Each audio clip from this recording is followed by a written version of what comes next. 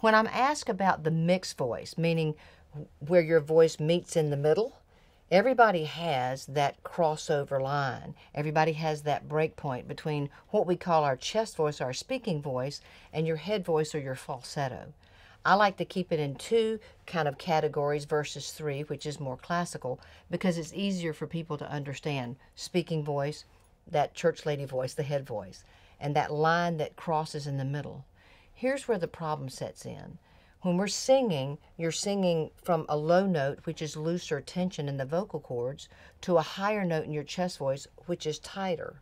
Then when you cross over that line, you're in the low part of your falsetto, which means looser tension and going to tight.